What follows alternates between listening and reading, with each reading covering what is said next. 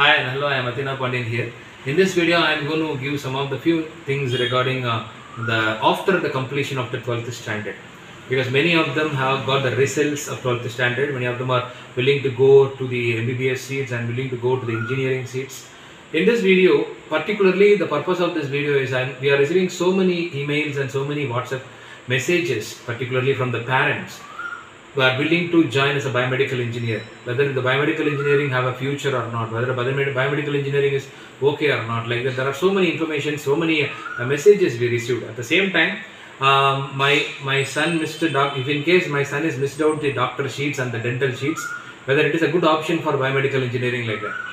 One thing I need to say clearly is the doctors are entirely different from biomedical engineers. Don't think that biomedical engineering is not equal to the doctors. Okay, biomedical engineers are the engineers. They are totally dealing with the medical equipments. All the medical equipments in the hospitals are serviced by or troubleshooted by or calibrated by the engineer, because the doctor doesn't know about the machines in the hospitals. Only the biomedical engineers can use the servicing over related to the medical equipments. At the same time, there are so many biomedical companies are there in India, and so many biomedical companies are in abroad. They are all imported their equipments in the Indian country. So that is what the biomedical have a great future. The only engineering department that belongs to the healthcare is biomedical engineering. You can definitely, it is the best option, and most probably biomedical engineering is not a white collared job. It's not like as an IT you need to sit in front of the computer and work on.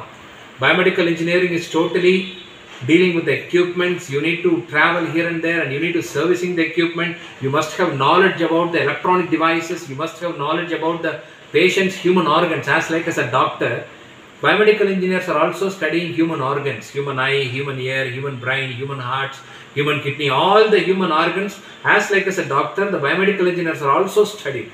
Okay, this is what. So biomedical engineering is a good option, and most probably choose the colleges in Chennai and Coimbatore. That is the best option in Tamil Nadu, and Tamil Nadu is concerned.